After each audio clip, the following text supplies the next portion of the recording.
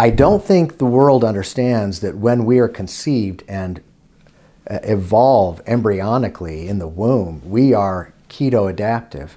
We are living on ketones. Our brains are made of cholesterol. Our bodies need saturated fats. Our bodies need lipids as we go through that development. We go through our adaptive early stages of post-conception and infancy keto-adaptive.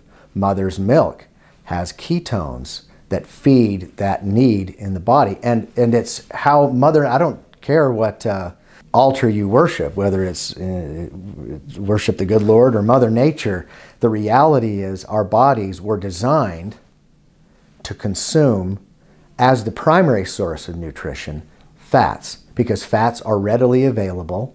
You can get more calories per gram of fat than you can a carbohydrate.